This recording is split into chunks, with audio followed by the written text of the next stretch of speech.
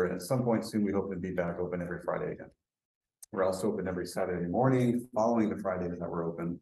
We're looking at the sun. And again, you can find our schedule on our website. Just, that's what it's the latest.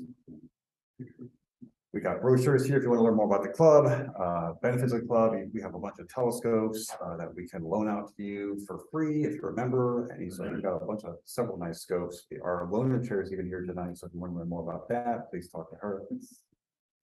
And then finally, we've got a really nice viewing site up off of Skyline that members of the club can go and pursue, take your own scope up there and you get half a dark sky looking out over the Pacific.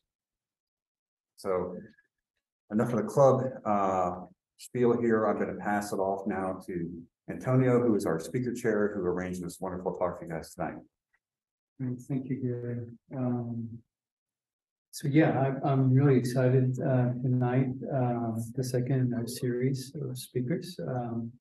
Ms. Pollek has been kind enough to volunteer to speak on the project that she's working on.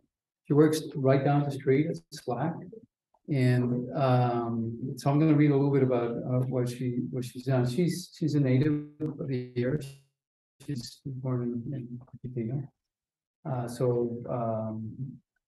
And so she began working on the LSST camera when she first interned for the integration test team, and that was before her senior year in college. That was a few years ago, 2017. 2018. And then she joined full-time after graduation as a mechanical engineer. And her team has been tackling the challenges of assembling and testing the world's largest digital camera at SLAC. And I've seen some photos. This thing's a monster. It's like 3 gig. I don't know how big it is, but it looks big. So Ms. Pollek grew up in Cupertino, right down the road from SLAC. She was introduced to the lab at a career night presentation, and I see a couple of young people in the audience. So please feel free to ask her any questions, especially afterwards about her career. I think is important. Ski season. Very excited about that, and of course crocheting. So any of the dogs in my life fall victim to this crocheting shenanigans. So that's actually my boyfriend's family's dog, but Phoebe has some outfits too, don't worry. So then after high school, I went down to San Diego to attend San Diego State University, where I got a Bachelor of Science in Mechanical Engineering.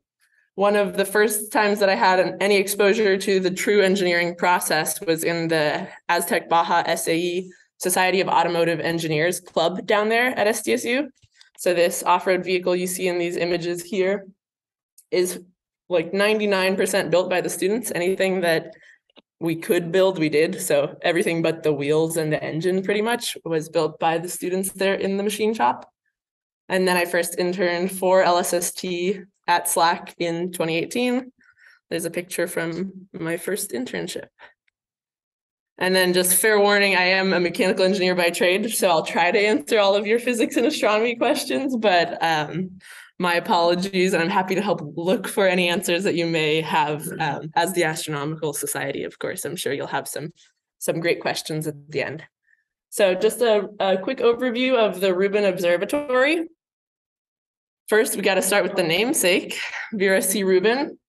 Vera Ruben was an accomplished astronomer who specifically pioneered study into dark matter. She uncovered discrepancies between the models of what we would expect of galaxy rotation and expansion rates, and observed different differences than what it would have been if everything was behaving as we thought it would be.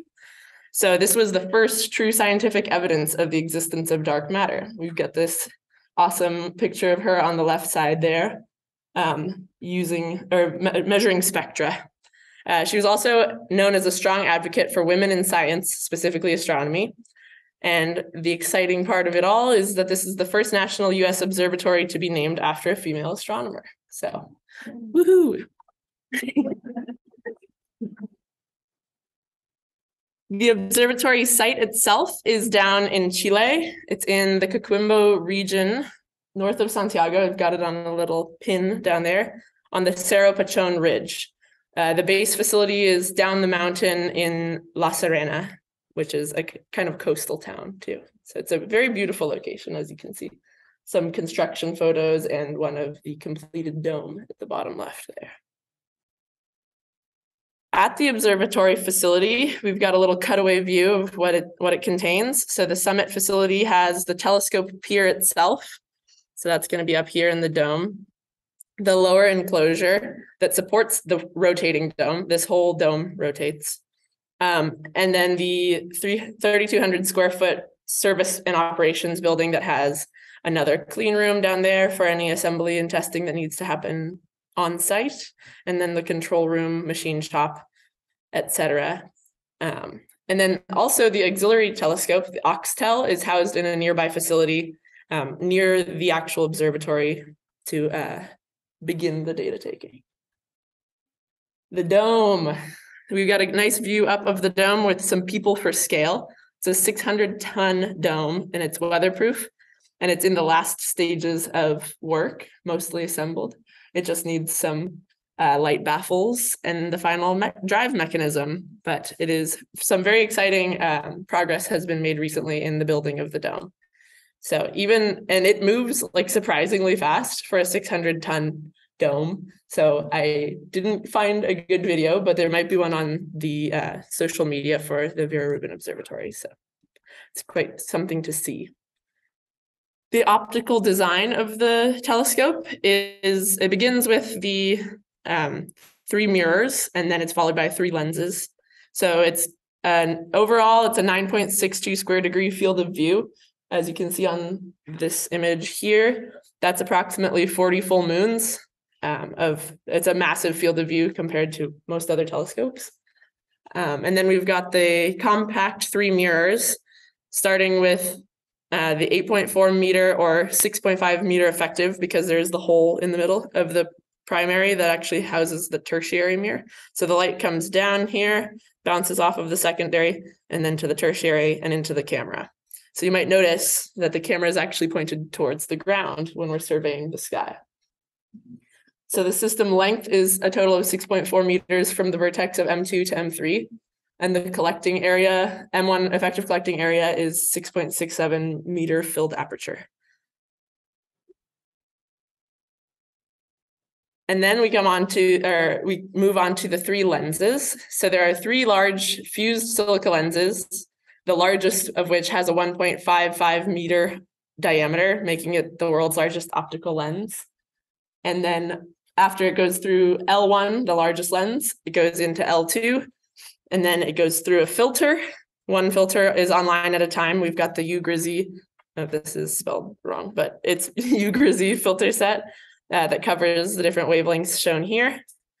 And then it goes through the final lens, L3, before hitting the focal plane. And the F number of the camera is 1.2. ComCam, or the commissioning camera, has been recently mounted onto the TMA, which is the telescope mount assembly. So the Simone Survey telescope mount assembly is in place. The mirrors are not yet installed, but the commissioning camera has been installed, which the commissioning camera serves as a test for all of the operations with the real camera. So it's got a much smaller focal plane, but otherwise it has the same mechanical interfaces, and it's used for testing out the dome and all of the mechanisms down in Chile prior to the actual camera being installed. ComCam is scheduled to be on Sky next fall. And the other fun thing is that the Ruben nighttime ops team is already observing at LSST speeds using the auxiliary telescope Oxtel that I mentioned earlier, which is contained in the structure over off to the right, sorry. So this is a little peek at what the control room looks like when the scientists are actually observing. And then a quick slide on the LSST camera, which we mentioned was the world's largest digital camera. The camera itself has a 3.6 degree field of view, 6 filters, total 189 CCDs, which are the charge coupled devices or the sensors themselves that you see in that grid. And then it's got a total 2-second readout time, which is pretty great considering how much data is being read out.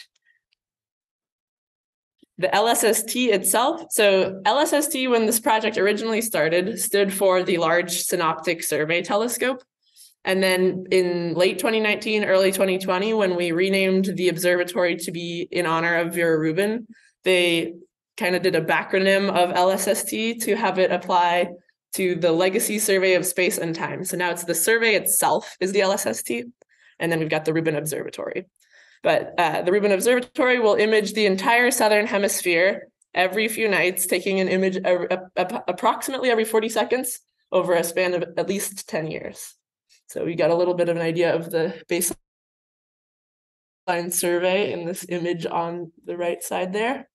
And the end result is going to be an 825 frame movie of the entire southern hemisphere night sky in high detail and 6-filter Technicolor.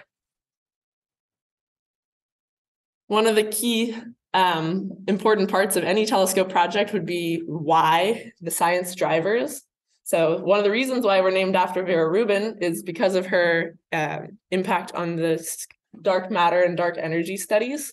So that's something that they hope to study with all of this data over time, specifically seeing how items move in the night, looking at gravitational lensing, and also looking at novae.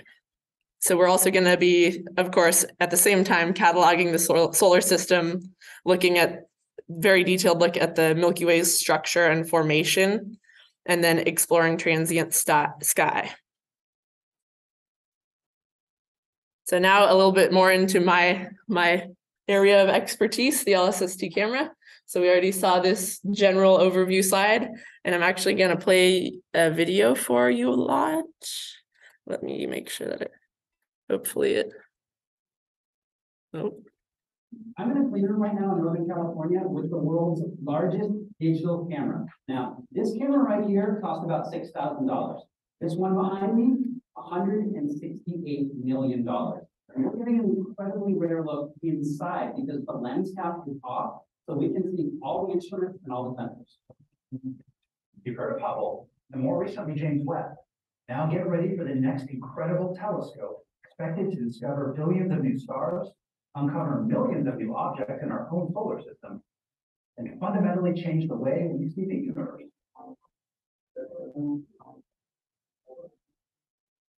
This camera, the size of a small car, is the centerpiece of the Legacy Survey of Space and Time, or LSST, a 10-year project to map the entire southern sky in incredible detail. Just how much detail? This 3,200 megapixel camera is so powerful, it can spot a golf ball 15 miles away. When the decade-long project is finished, scientists will have produced a 3D movie of the sky, one that shows how all the trillions of objects captured move relative to one another, how light bends around massive objects, and how individual solar systems and galaxies develop over billions of years. This movie that LSST will enable, it will see things on timescales that haven't been accessible before. So we expect we might detect, new classes of stars or supernovae or other kinds of explosions. Once finished, the LSST camera will be the heart of the Vera Ruben Observatory in the mountains of northern Chile. Here, at the Pollek National Accelerator Laboratory near Stanford University, scientists are putting the finishing touches on the camera. This has been a long process, more than 2 decades. I don't think we have any other cameras quite like this in the visible spectrum that are certainly not as large as this. Travis Lang is one of the camera's lead engineers. He's been on the project 8 years. It's been a lot of fun, a lot of challenges, a lot of issues that come up along the way. We only have one, so we don't get that opportunity to have things upscale. So we have to figure it out as we go. Just like the camera on your phone, on the LSST camera, it all starts with the lens.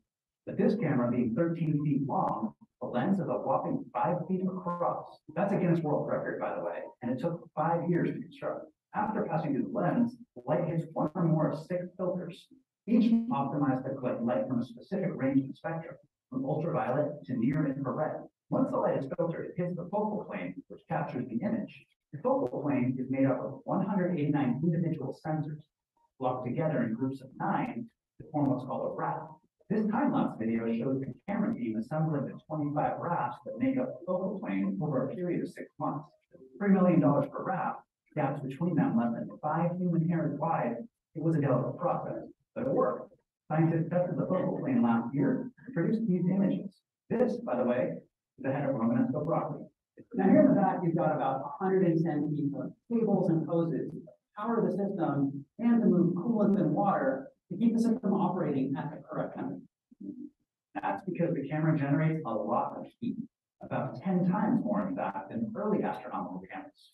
And the focal plane needs to stay around minus 100 degrees Celsius to operate at peak performance. Once in operation, the telescope will capture a piece of the sky 3.5 degrees across.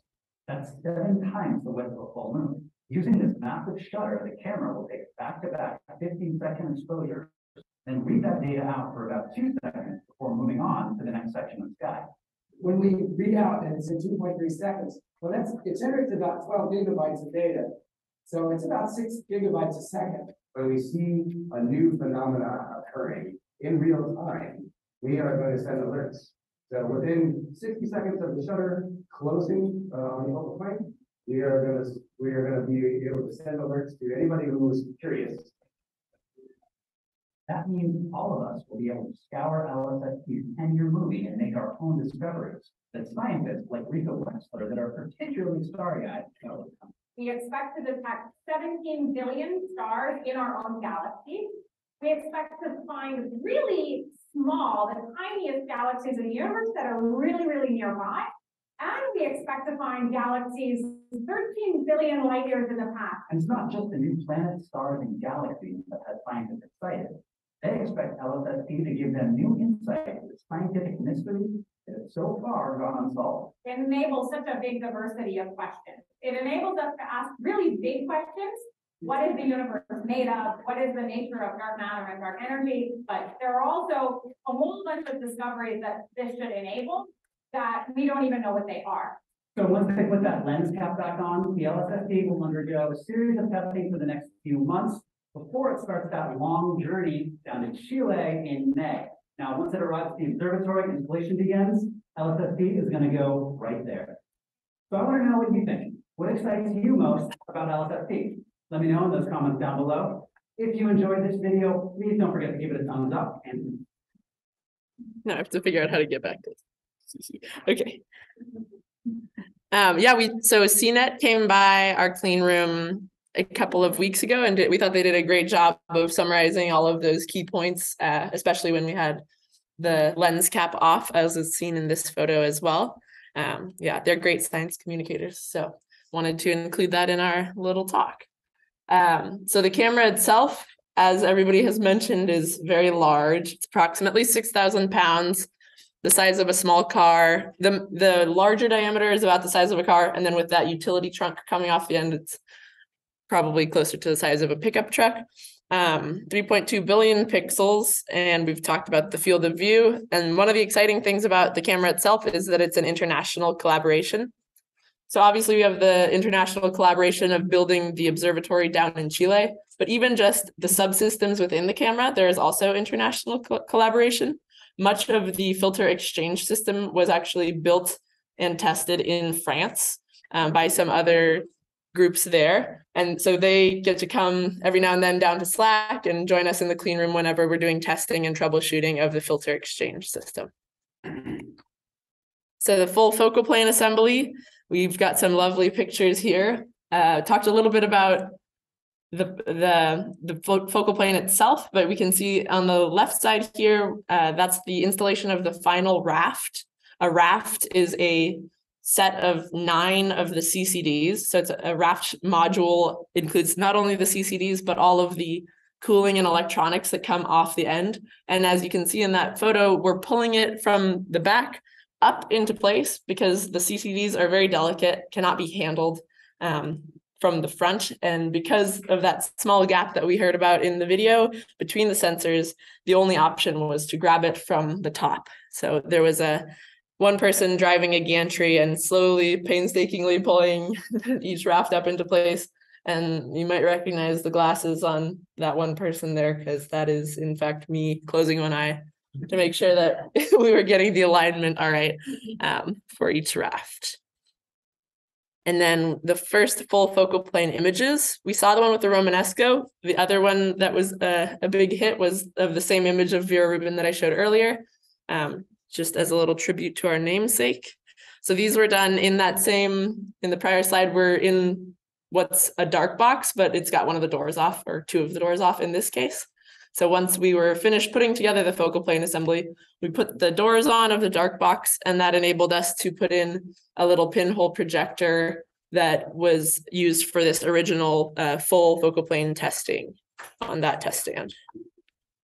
And then I've got another short video of the installation of the cryostat utility trunk. So the full focal plane and all of its electronics are housed in the cryostat, which is this metal cylinder here. So it's called the cryostat because it keeps them cold. So once the L3 was installed on the front, in front of the focal plane, then we pulled vacuum in the cryostat and we're able to keep that at that negative 100 degrees Celsius that was also mentioned earlier. So everything that we work on is very large scale. So you'll see we use the crane for almost everything. I guess maybe this video won't let, oh, there we go. It's a custom fixture. As Travis mentioned in the video, we can only do each thing once. So we very carefully plan. That's one of the significant portions that I take part in, is engineering the processes that go into actually making it work when we put things together.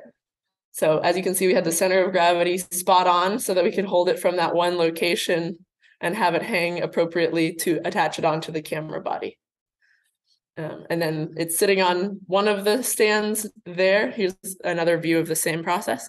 But so it's sitting on the saddle stand there, and that's one of the stands that we use for when we're working on a lot of the internals. And then when we're doing more of the testing, we can put it up onto the higher stand. You'll see a couple pictures in a minute, and that we're able to actually change the orientation of it in the other stand. So here we've got shutter installation. I'll let the video play.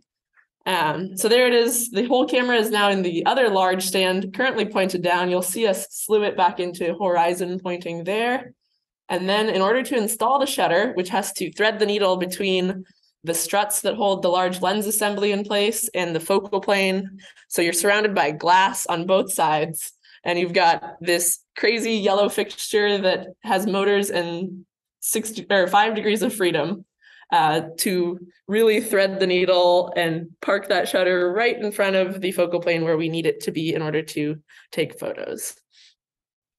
And then we've got a GIF on the right-hand side of the shutter actuation. You'll notice that instead of, you might imagine regular shutters oftentimes have the aperture that kind of opens out like this, but because we're taking long exposures, approximately 15 seconds is the expected exposure time.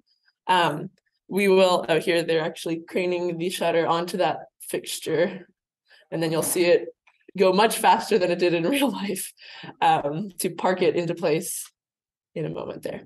But so the benefit of having the shutter blades go across following each other, the way that you see in the GIF, is that every pixel of the camera's focal plane is exposed to light for the same amount of time. Instead of, if they were opening from the center out, then those center ones would be exposed to more light than the outside pixels. So that's the reasoning behind that design. Those are giant carbon fiber blades that slide across surprisingly fast. And then we can try to go on to the next one. The next nail biter of an activity that we did at SLAC was the L1, L2 installation. So very large, very expensive, very delicate glass assembly that's on a hexapod of 6 carbon fiber struts. Can't really see them in either of these views, but I'll point them out if I see them in a picture in a few slides here. And then, so once we did install that on, once again, using the crane, we performed a survey. There's an entire group at SLAC dedicated just to metrology. So they'll come and they'll bring in their laser trackers and they'll measure your hardware for you so that they can make sure that it's actually lined up exactly how we want it. So the struts themselves do have adjustability. So we measured it and then we adjusted it and then we measured it again, and it is all aligned as we want it to be. And then with the lens cap removed in this right-hand side, we can see the focal plane. You might notice that there are two different colors going on in the focal plane. That is just because there were two different CCD manufacturers. So they just look different. They function near identically. It's quite bizarre, and I don't really know the details as to why, but the camera takes pictures the same way from raft to raft. Little exciting media moment. So we did mention that there was a Guinness World Record with that lens. It also holds the Guinness World Record for the highest resolution digital camera.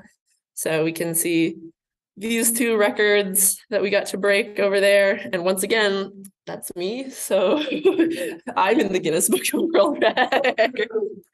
Yeah, if you can tell from that angle with just the glasses and the eyes through the clean room outfit, but I'll take what I can get. And then we did have a couple of other local and national media outlets come by when we had the lens cap off to take pictures, like the video we just saw from CNET, and we were on the front page of the Merc. So looking forward, in order to have the camera all be cooled to our liking, we have had refrigeration updates, which we're currently testing that system. And then the filter integration, we have all 6 filters here at Slack, but they haven't been actually installed into the camera quite yet. So far, all of the testing of the filter exchange system has been done with dummy filters, which are the exact same mechanical interface, but it's just a metal blank that has the same center of gravity and mass as the real glass filters. That's really key. We talk about how we can't really do any of the dry runs of things. So whenever we can do a dummy and do a dry run of all these tasks, it's really useful for our data to make sure that we don't accidentally damage one of these optical filters. There are 6 filters total. There are only ever 5 on the camera at a time. So there's a carousel that contains the 4 filters that are not online, and then the 1 filter that we saw kind of slide in front of the focal plane in the video is then online. The 6th filter, I forget if it's the U or the Y, that's going to be used slightly less frequently. That would be switched out into the camera during the daytime hours so that we can use it for the following night's observation. It's not too big of an undertaking to switch out a filter, even though they are 25 inches across. So there's special tooling for all of this. So it's all being planned out. And then full camera testing is going to occur soon. So here we've got another photo of it pointed down. This will be the orientation that we have it for the full camera testing. We'll bring in another dark box around the full L1, L2 assembly there. And then we have a calibrated light source that has stages that we're able to move and angle the light and make sure that all of our alignment is correct and make sure that everything is behaving as it's expected to before we send it down to Chile. Make sure it works. Everybody always asks how it's going to get down to Chile. So we'll cover that for a moment here. The shipment to Chile, don't worry, lots of engineering has gone into it. We're all just as nervous as you would think, sending this very precious equipment. So there's a custom engineered vibration isolation system that you can see. It's the yellow portion here, and it goes into a climate controlled container. And we've already actually sent a full camera mass simulator down to Chile in this box so that we could test out. We had a bunch of data loggers on it to make sure that it was not seeing any loads that it is not able to see safely. So we've already shipped that down to Chile. There you can see that was when the mass simulator arrived at the observatory, and everything worked well for the vibration isolation.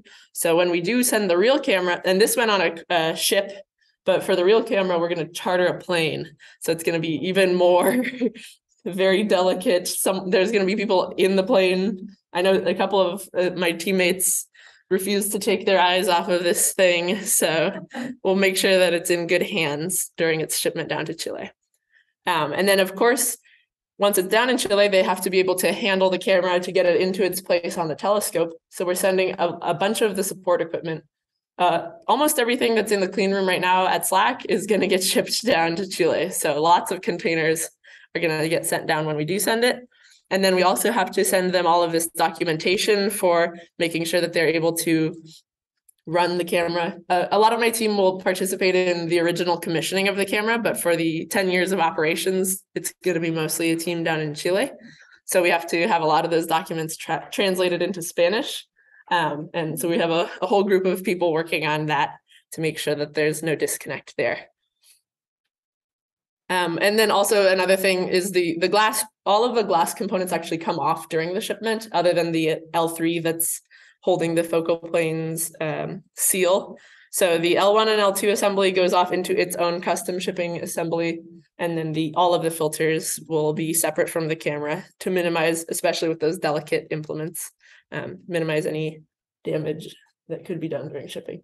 And then, of course, we have to get things up and running once it's down there. So you saw the person in the CNET video pointed, but this little yellow portion that sticks out the back is the camera. So the dome, it gives you a little more scale of the dome considering how large the camera is. This down here is a person. So it's all just gives you a little bit of a feeling of how large it all is.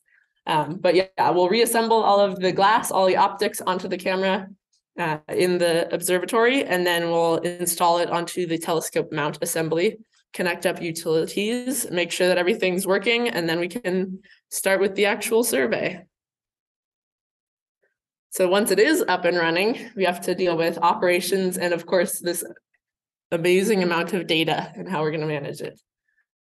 So transitioning into operations, there's the Ruben user experience that's being carefully curated to ensure that all of this great data is going to be actually used by the scientific community and hobbyists.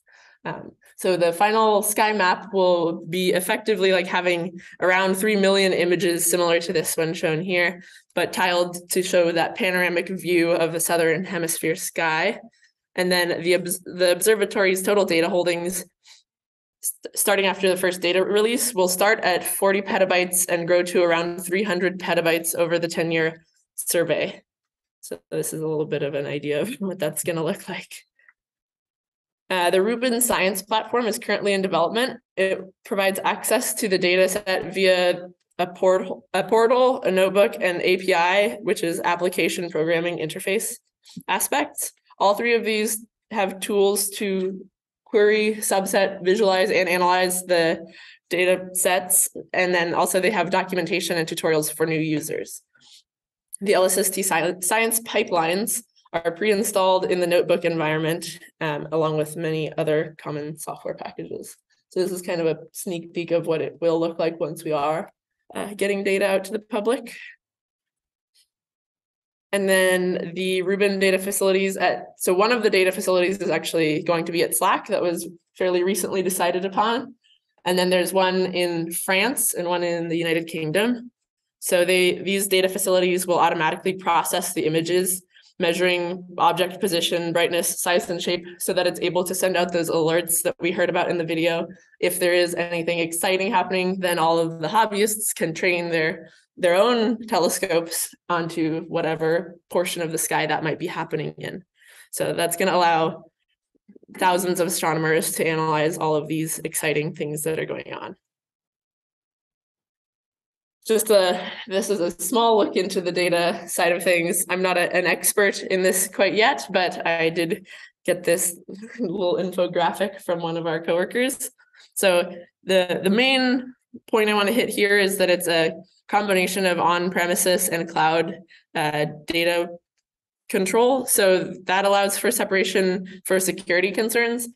Since we are a Department of Energy national lab, there are some difficulties with accessing data. Even though this is a public project, there are some difficulties with allowing the public to access data.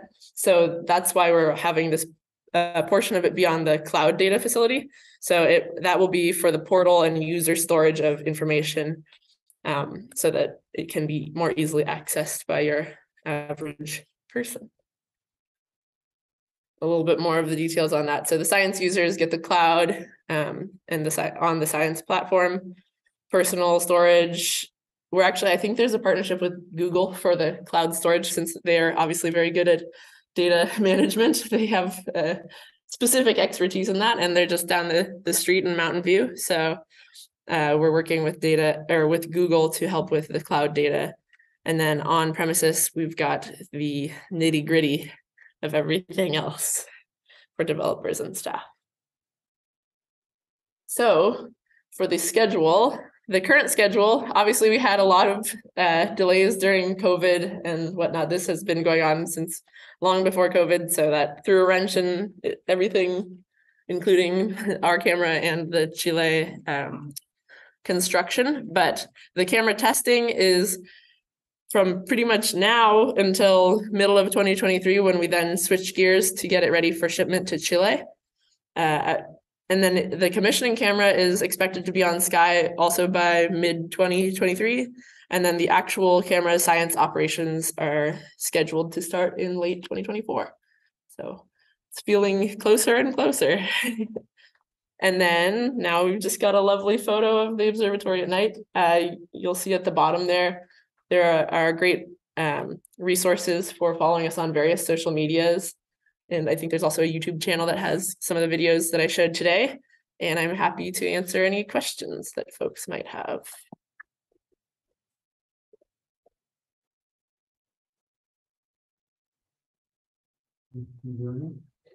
Yeah. It just occurred to me while I was watching the assembly of this thing, the camera and the telescope itself probably need to be cleaned occasionally. How is that done? Yeah, that's a great question. So as you saw in the assembly, we are keeping things clean in the clean room while we're here at SLAC. But once we're down in Chile, that complicates things. Most of the camera, the vital parts of all of the electronics and the sensors is going to be fully encapsulated. It already is fully encapsulated in the cryostat. So that's vacuum chamber. No dust is going to get in there. So that's the good thing. And then so there are plans being formed currently for cleaning the mirrors so that we can have the as little pollution of light as possible. And then there's also already a lens cleaning procedure that entails very careful deionized air to blow off any large dust particles. And then you can carefully, depending on which coating for the filters, you can use different solvents to help clean it very carefully. But yeah, so the other thing about Chile specifically and Cerro Pachón is that it's a pretty clean, dry environment. One of the Gemini telescopes is already in this similar area. So that should help. And then if it is inclement weather, we'll close up the dome so that not too much debris can get onto the important bits. It was actually my question. How did you choose the flight? The location? Yeah. Was it the dry conditions? Yes, dry, dark, and also it's actually on Aura land. So it's a tract of land owned by, I forget what Aura stands for exactly, but it's astronomy. Yes. So that allows you, I'm sure everybody's heard of some of the issues with trying to build telescopes in places that local people don't want them. So we didn't have any of that sort of issues with the political side of things. And then there's also this kind of idyllic, clean, dry, dark atmosphere in La Serena. Yeah, go for it. On the CCDs, I assume the CCDs had to be custom made. Mm-hmm. And why 189? Why not 240 or 1? That is a good question. So I think that, well, that was all happening when I was probably in middle school. So I don't know the details, but I do know that there's some sort of kind of golden area of you want it to be large enough that it's not so many different little CCDs, because obviously the mosaic tiling portion of it was a difficult process. So I think it was like the golden ratio of we can make a CCD that functions well and is also this large. And then we didn't want it to be all just too big of one, because if one were to go out, if a CCD was to fail with the current setup, then there's still plenty of other ones to kind of pick up the slack as we do pan around the sky. But I don't know the full details as to why we settled on 189. I think Joey had a question. Yeah. Wondering, those pictures, one of the broccoli and Vera to test the camera, you took an image of a very strong. Okay, yeah, sure. So the picture of Vera Ruben we were taking a picture of a picture. So that was a printout that we had in this little pinhole projector. So those of you who are familiar with cameras, you've heard of a pinhole camera, but this is like the opposite. It's a pinhole projector. So it's in a dark environment. We have a light source, LED light source inside of this box that has the picture of Vera Ruben, or in the case of the broccoli head. itself was in there. And then a pinhole that allows that light to come out onto the focal plane, which was above it. And then one of my coworkers got to then take home and grill the broccoli and eat it for dinner. So that's fun little tidbits. Little girl. Not yet. So the observatory itself won't be doing science data collection until late 2024. I'm not sure about the details of actually visiting the observatory yet, because that still feels kind of far away in the future, but at least the data is going to be public. Yeah. Yeah. This is maybe, yeah, the body is 3 gigapixels. Yeah. What's the pixel size for pixel area? I'm not sure. I'm sorry. I'd have to get back to you on that. You know, I'm curious. Going on right now, I want to update even the DSLR, they are all using the CMOS pixel. I'm just curious why you still use the CCD, the CMOS. That is also a good question. I'm not sure. So I'm not sure exactly the difference between, yeah. So the CMOS cameras are not as efficient in gathering light. It's older technology, but more established. There's a lot more efficient at gathering light. That's the quick answer. Yeah, thank you. Anyway, sorry, if you have more to And also, even in the 3 gigapixel, it's a huge number. I'm curious, in the manufacturer, probably, I don't know, it's hard to make all 3 gigapixels are all good.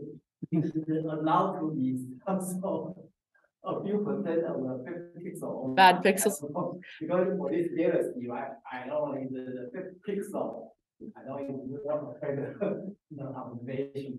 Yeah, that is a great question. So as we were, well, at least from the get-go, we wanted as many good pixels as possible. So each of the rafts was individually tested at SLAC to make sure that we had as few as possible dead pixels or bad pixels before we installed them onto the camera. And then the reason why we took those photos that we saw of the broccoli and of Vera Ruben was to test, once they've all been integrated, that we didn't damage anything during integration. So we're going into it with as close to 3.2 billion pixels as possible. And then over time, if some of them do degrade, then that's just something that the team will have to deal with in during data collection. I had a question sort of related to that. So it had to be designed or made like a long time ago, right? So yeah, you're always a little bit behind what today would be for do it all over again. True. So, yes, that is a good point. When were the okay, let's see. I don't know when they started being built, but I know that we got the last raft at SLAC in late summer of 2018. So that was when we received the last assembly of CCDs. So presumably quite a few years prior to that was when the original design was created, but not sure about the exact details. Yeah, thank you for a wonderful presentation, by the way. And just a question, I like the idea of that data science platform, the community kind of openness of it. I was wondering, in a sense, data stream, right, coming from the camera. I guess you guys have some kind of raw data level, right? Then it gets somehow pre-processed or something, reduction kind of stuff, right? Whatever you want. And then eventually, I assume it will be stored somewhere for people like me or some other friends to look at it, right? However, the alarm concept, I think, would that be something real time essentially? Or so what is the difference between pre-processed data or post-processing in a sense versus real time availability? What are the things in there? Yeah, that's a great question. So I don't know the exact details of I know for a fact that we're intending to have those alerts going out that at least have the bare bones details about what might be going on in this location, and then the coordinates for folks to train their own hobbyist telescopes onto. I don't know the exact details about the actual processing of the data, but I know that there's a fiber that has been run from Chile to the US that we're able to then get the data as fast as possible to the processing facility at SLAC before processing it and releasing the data out to the public. Okay, so we have a young girl. That's a good question. Why does it have to be so big? Why does the camera have to be so big? That is a good question. So the big camera is able to take really big pictures of the sky. So then we can have more information in each picture.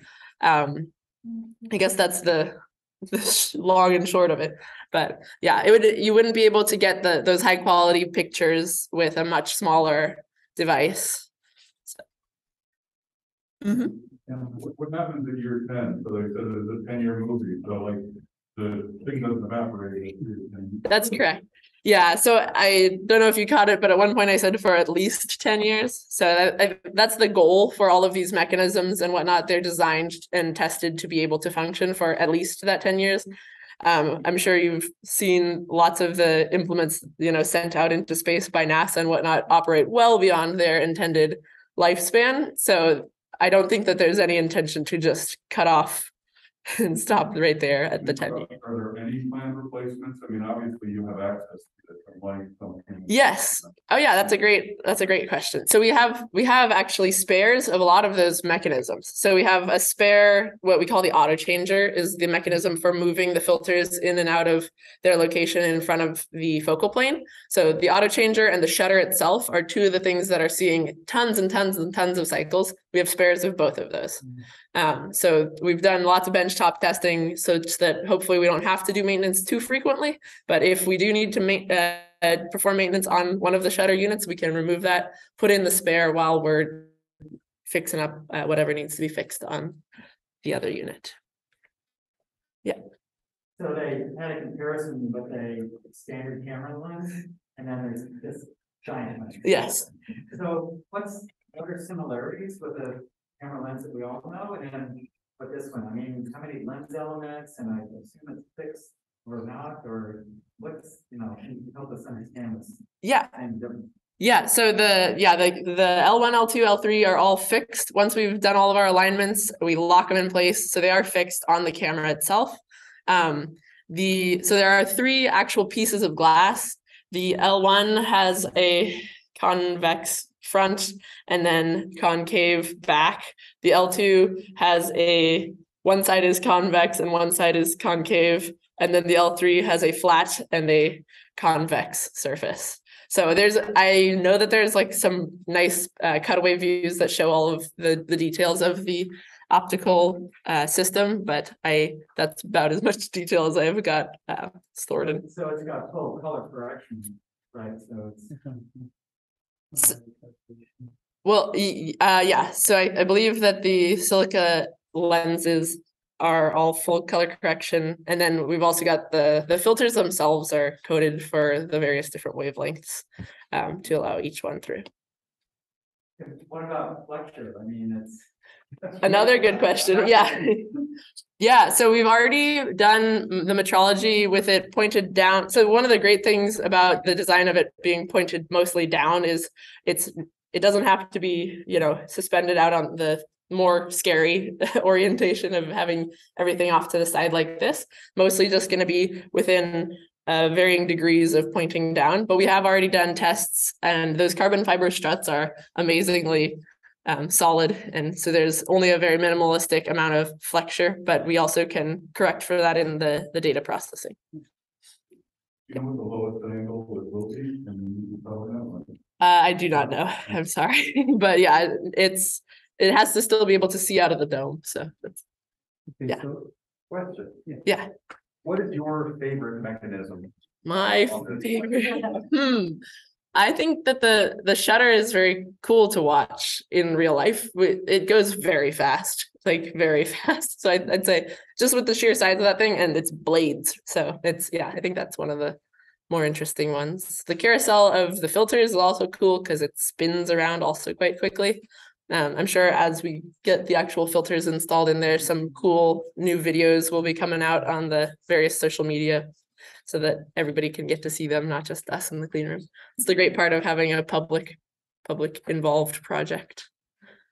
But yeah, oh, just one last thing that I totally forgot to mention that you might be thinking about is Starlink, the satellites that Elon Musk keeps putting up there. I'm sure as astronomers, you all, yeah, boo Elon. Anyway, but but so actually one of the heads of our project has met with Elon himself to ask him, please, like coat your satellites in, you know, optical matte black and stop putting blinking lights on them. So there are things we've done to try to prevent as much streaking as we can. But the other thing is with an instrument like ours that has such a wide field of view, we can actually do a good amount of effectively erasing the streaking that does go across during the long exposure, since the objects are moving. And it's a headache for the scientists, but they are already thinking about it. So I had a question. This is going to be positioned in the southern hemisphere. Any plans to do it for the northern? Not that I know of. So that's actually a great question as well. As I'm sure you're all aware, a lot of telescopes, you know, have their counterpart in the northern and southern hemisphere. Mm-hmm. So far, there are not any plans of a similar instrument in the northern hemisphere.